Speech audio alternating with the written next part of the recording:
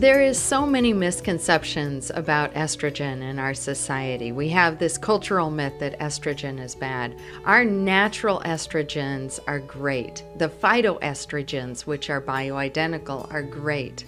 It's the synthetic that are harmful to our body and can create disease. We create 3 different estrogens: E1 estrone, E2 estradiol, and E3 estriol.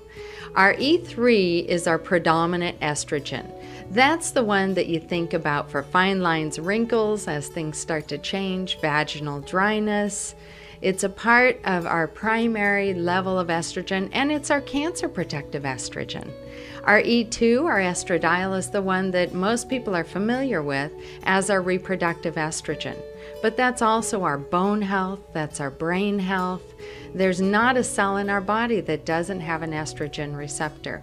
The E1, unfortunately, which our body does produce very minor amounts of, is what I would call our bad estrogen, which is why when we prescribe bioidentical hormones, we usually use what's called a bi-est. So it's a combination of your E2 and your E3, and about 20-30% of your estradiol, and about 70-80% of your E3, what the body does naturally.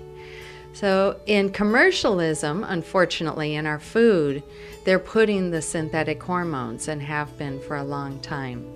So that increases our cancer risk and many other disease processes. And a lot of that is the E1 and the growth hormone that you see in a lot of chicken and eggs and cows, even in turkey these days.